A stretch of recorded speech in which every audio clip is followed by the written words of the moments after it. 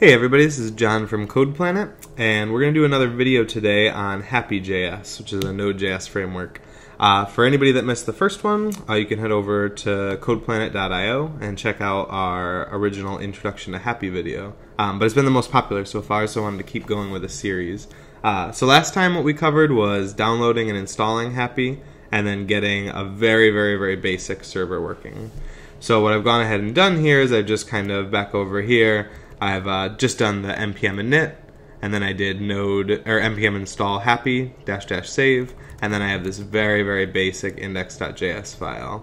Make that a little bigger. So we require Hapi, we have a new server, put the connection on port 3000, and then a little console log in here. So if we go ahead and run that, node dot, it'll say that it's running at 3000, and then if we come over here and go to localhost 3000, we'll see this 404 not found, which is fine. We don't have anything set up yet, so that's what we want to see. So today, we're going to follow up on that a little bit, and we're going to talk about Hapi's routing system. They have a bunch of really good docs over on their tutorials and their API section here, but we're just going to go through a few basic examples today. So I'm going to close this server, I'm going to go back into index.js. The first example will just be like a very simple get route. So we can do something like this. We can do the server.route, and then this is a function that takes an object, and in that object we're going to pass a couple of key value pairs. So the method that we want, these are HTTP methods, so like get, post, update, get, post, put, delete, those are the four. And so for right now we're just going to do this one with just a get. So it's going to be when this is accessed via like a browser or an HTTP GET request. The other thing that we need to enter is what path. And as I talked about in a couple of our other videos, if you ever want to do the very root of your app, no matter what framework, you're always going to specify it with just a slash like this. So when a GET request comes to localhost port 3000, what do we want to do? And then the what do we want to do goes into this handler key here. And the key takes a function as a value. That function gets access to two things, a request object and also a reply object.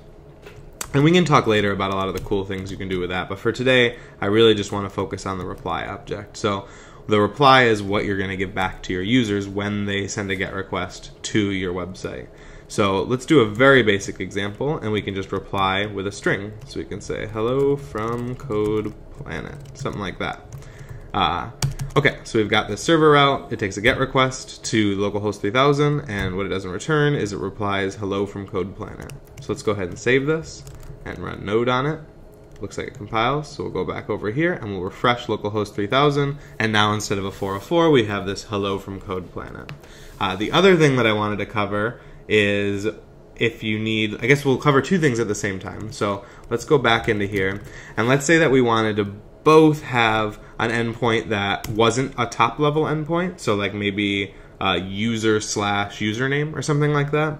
And also I wanted to show how you can take a parameter of whatever is in the URL and use that for the data. So let me show you what I mean by that. We're going to make a new server.route, and we're going to pass in an object again, and we'll still stick with the method get for here. And then this time we'll do a little bit something different with a path. And what we're going to do is we're going to say if it goes to users, right, slash, and then let's say username, something like that, right? So if somebody sets in user/John or user/Kelly or whatever they want, now we have this kind of variable username to work with. And so what we can do here is we can do another handler, and that takes a function like this. We got our request and our reply object here. And then what we can kind of spit back this time a little bit different is we can do a reply of hello from CodePlanet, maybe a little comma there, and then we'll concatenate request.params.username.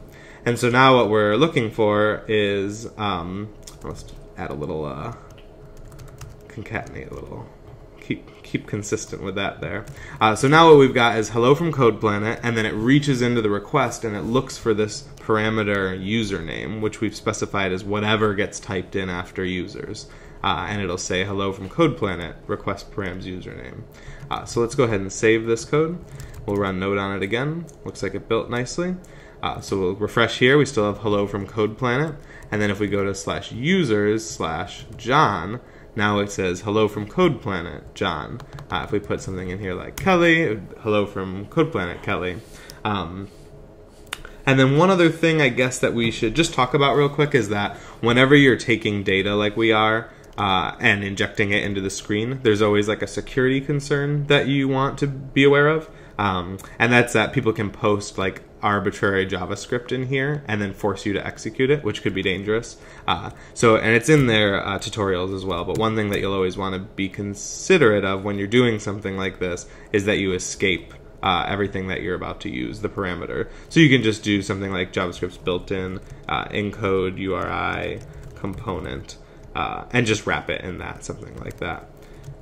So there we go, encode URI component, username, run node again, and it'll still work the same like this. But now it'll be safe if somebody tries to insert some malicious JavaScript code in there. So that's what I wanted to cover in that video. We'll get into some more of the plugins in the next video, I think. So stay tuned for that. Thanks.